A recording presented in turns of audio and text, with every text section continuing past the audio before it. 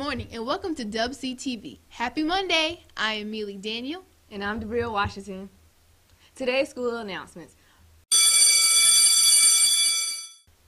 Please come out and support the mid-year graduation today. Report cards have been delayed till February the 12th due to late exam results.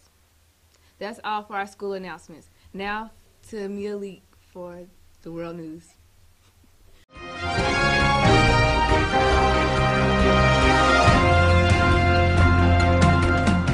Newly elected Texas state lawmakers under fire for a divisive Facebook post asking Muslim visitors attending an event at the state capitol in Austin to pledge allegiance to the United States. When Heather Choate was 10 weeks pregnant with her sixth child, she received devastating news, a breast cancer diagnosis. Doctors advised Choate, 29 years old, to end her pregnancy to save her own life, but she refused, saying she'd rather die. On January 6th, Carrie Celeste was born completely healthy. Later that same month, the Colorado-based Choate family learned that Heather was cancer-free. Isn't that ironic? Very. That's all for World News. Check out our motivational clip on this marvelous Monday. It has been said that most people fail in life not because they aim too high and miss. No, most people fail in life because they're just like I was for 14 years. They aim too low and hit, and many never aim at all. They just go through life surviving. How you live your life, how I live my life, how all of us live our lives is a result of the story we believe about ourselves. We become what we think about. All of us are self-made, but only the successful will admit it. In order to be successful, you must be willing to do the things today others won't do in order to have the things tomorrow others won't have. Your mind is a machine. You must program yourself for success. You've got to believe in yourself. See, ladies and gentlemen, life is too short. It's too short and unpredictable, being miserable. Here's the thing. There's no safe position in life. So you got to be bold in life. You've got to take life on. If you want it, you got to go get it. You got to play hard for it. It's not for the weak and the uncommitted. Sometimes it's going to hurt. Sometimes it's going to be painful. Sometimes you're not going to be able to walk. Sometimes when I'm running on that treadmill, I don't feel as good as I normally feel. My leg hurts. Sometimes I'm sick. But this is a physical sport. And if you want it, you got to go get it. You got to play hard for it. Innovation is rewarded. Execution is worship. This is what it is, okay? Empty your mind.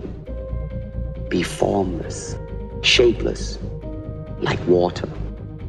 Now you put water into a cup, it becomes the cup. You put water into a bottle, it becomes the bottle. You put it in a teapot, it becomes the teapot.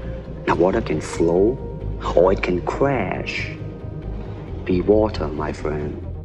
Be first and last. Be first to attack and last to counter. Be first to wake and the last to sleep.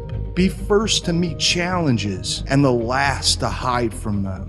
Be first to learn from your mistakes and the last to give an excuse. Be first to claim victory and last to settle for defeat. Be first to sweat, sacrifice, and suffer for your goals and dreams, and you will be the last one standing at the top of the mountain called achievement. It's hard, yep, it's difficult, yep, because the process is weeding out the weak. It's weeding out the weak. And so sometimes you got to play hard. You got to play physical. You got to play tough because the game itself is tough. The game itself is hard. But I know you got what it takes not to quit, not to give up, not to give in. And I will not give up. And I will not give in until I get to that day. I will not stop. I will not give up. I will not give in. I need you to wake up every day and say, today ain't today, but my day coming. And I will not give up until my day comes.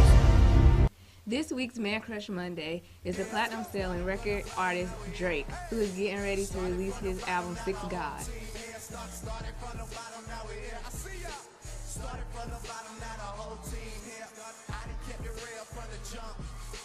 Living at my mama's house, we don't Did you know Black History Month began as a Negro History Week, which was created in 1926 by Carter G. Woodson, a noted African-American historian.